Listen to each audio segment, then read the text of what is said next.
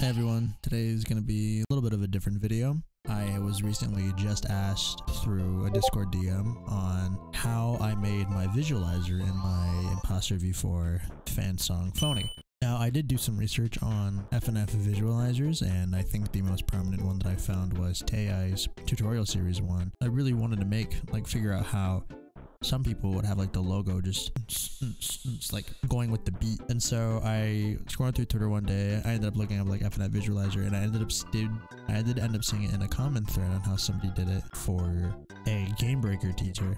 But when I went back to go check it, the account went private, so I did not have access to that thread anymore. But I did take screenshots and I did save photos in the thread for the reason of wanting to learn how to do it properly and get it done. So I applied what I found out and knew into my Phony video as well as Clash Trial video. I start things off, we just have a simple beat. It's something I was working on. It's nothing too serious, nothing too big at all. And it was just something I really wanted to try out for fun.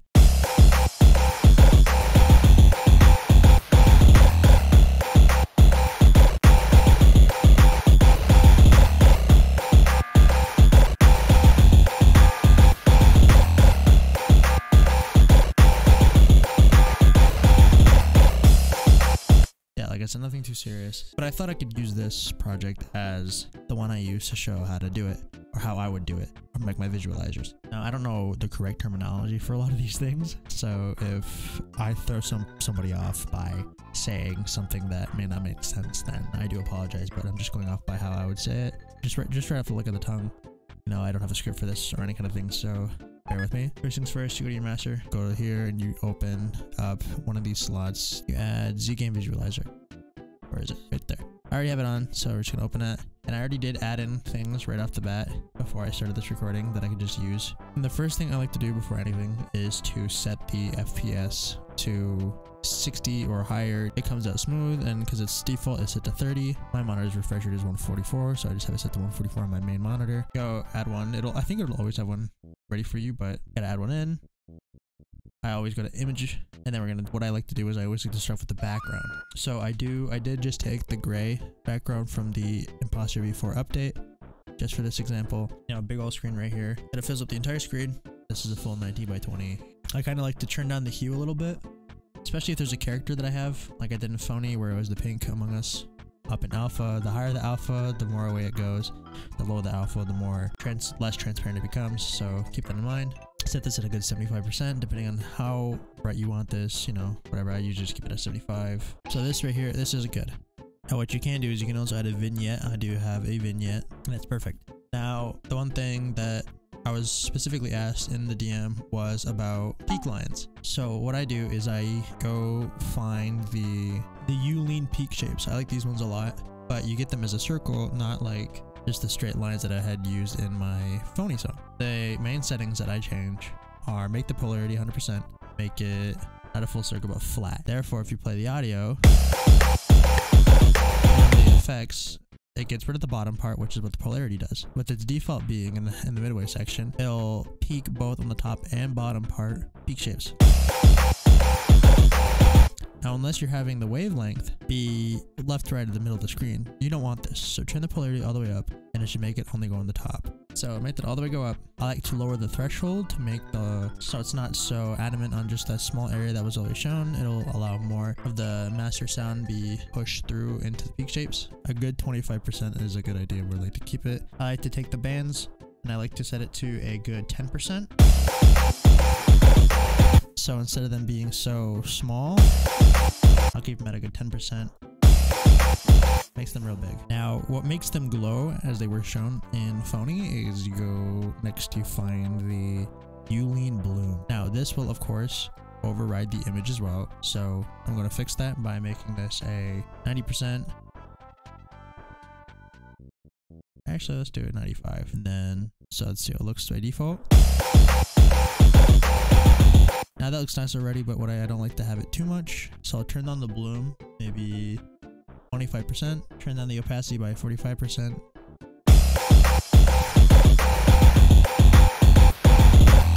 And that there looks great. And depending on how you like it, you know, it's all personal preference, but this is essentially where I'd want to keep mine, and I love the way this looks. Now it's in the middle of the screen still, and we need to get it to the top and bottom of the screen. So first things first, what I like to do is I like to just size it up. Once it hits the corners of the screen right here, that'll fill up the entire screen like it should. Now if x-axis is left and right, y-axis is up and down, and the thing is that you want to be at the bottom. And depending on how you're doing it, sometimes I do have it underneath, or I don't think I've done it like this yet, where it's right there at the edge of the frame.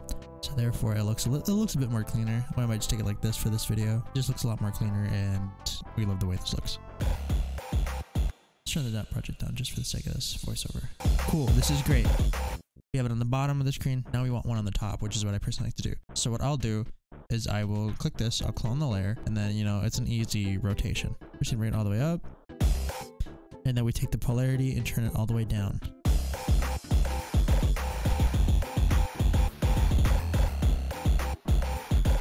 Now this works fine, but what I personally like to do, go down here, change the angle, and rotate it accordingly all the way so it's reverse.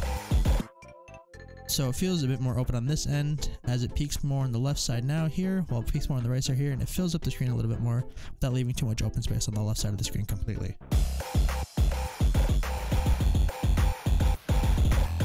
They're polar opposites. We have the background, we have the vignette, we have the peak lines, and we have the bloom. This is perfect so far. Now, for the characters, I did not bring or have a character ready for this yet, so what we're going to do is we're going to go to images, and we are going to use a picture of a McGriddle. Yes, a McGriddle. Size it down a little bit to 90%. You know, it's good enough. And what I like to do is usually have my characters slide into the scene. So what we're going to do is we're going to slide the McGriddle off the x-axis by till 5%, so it's off screen completely. It's like right on the edge of the screen. And this is where automation clips coming through. So if you do create automation clip, you go to the project, you will have this automation clip. And what I like to do is I like to, where everything is on the map, where everything is, I like to take it down kind of out of the way, you know, so so let's say track 25, well, everything's over here, like top 15 tracks. And what I like to do first is like the guideline, how long, or at 1%, where I want my character to be able to be on the left side, or the right side, or the middle of the screen. Let's just do the middle. We have it on 5%, we're going to test it out, we're going to test out the waters, it's going to be, you know, 50%. Now, this is where I like to extend this, and this goes up to, on the top left, you'll see it, to 50%. And I'll do this as it goes, as it's more of an ease end.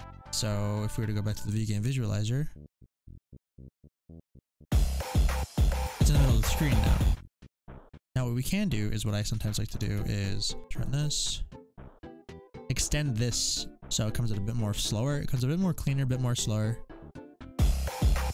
Yeah. It's a lot nicer. The next more important part is the bouncing effects, whatever you want to call it. So what we do is we take the size. We take the size, it is at 90%. We want it to enlarge and then slowly find its way back down, back to the 90% mark. What we're going to do is we are going to make this a bit easier. We're going to mark this space right here. This is one whole section, this is one section, this one bar. I think those are called bars. I have no idea. I don't know anything. And we are going to take the create automation clip. We're going to go there. It's going to put it in this section alone. And so we enlarge this. This is at 90%. We're going to take this. We're going to do 95%. Let's see how 95% looks. Drag this down so it has that indent, that crease, the tension. We get like a 35%, maybe even a 25% will work. Go back into ZGame, see how it looks. Well, actually first, before we do that, we want to loop it. So just drag it, shift click, and shift click, shift click, just to test it. So we go into ZGame, press play. There we go. That's perfect.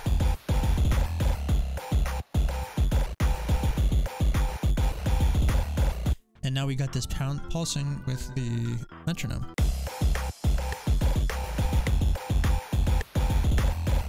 As it matches with the BPM. Now there's so much more that you can do in a project with all the stuff that ZGame Visualizer has to offer. What some people like to do that I've seen a lot used is, let's clone this layer, just have a new layer in front of it. But I see a lot of people do audio shake. So like, let's focus on the background. Let's get rid of the McGriddle. Let's see. Master, let's just do normal. It'll move with. it'll move with the normal, the mode, the frequency range, or the legacy, whatever mode you set it to. And you can change the amount.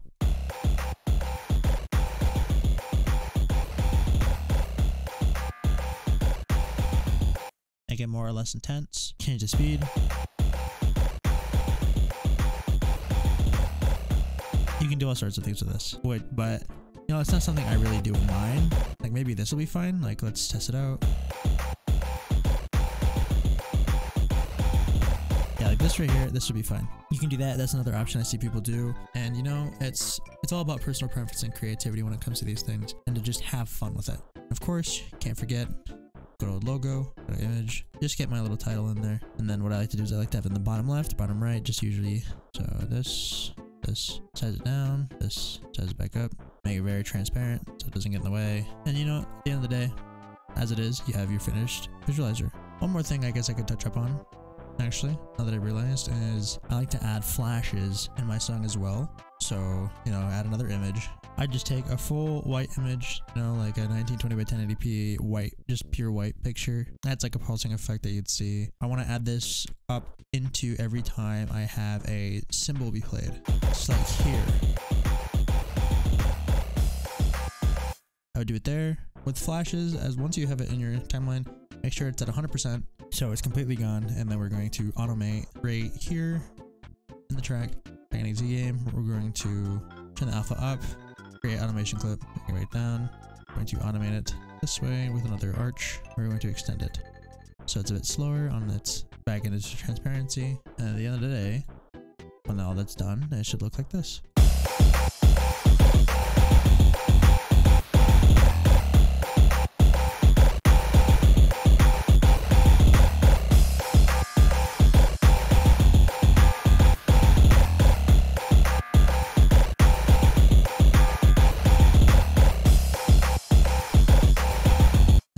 There is essentially a finished visualizer that I use, kind of like the one I use in Phony. Comes out real nice, and I'd say it's pretty quality.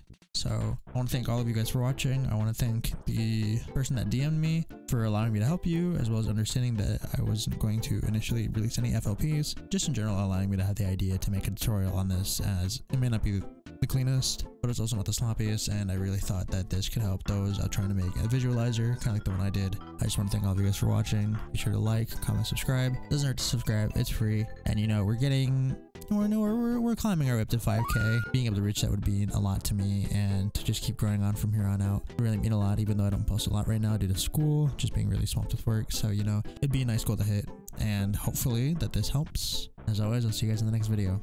Peace.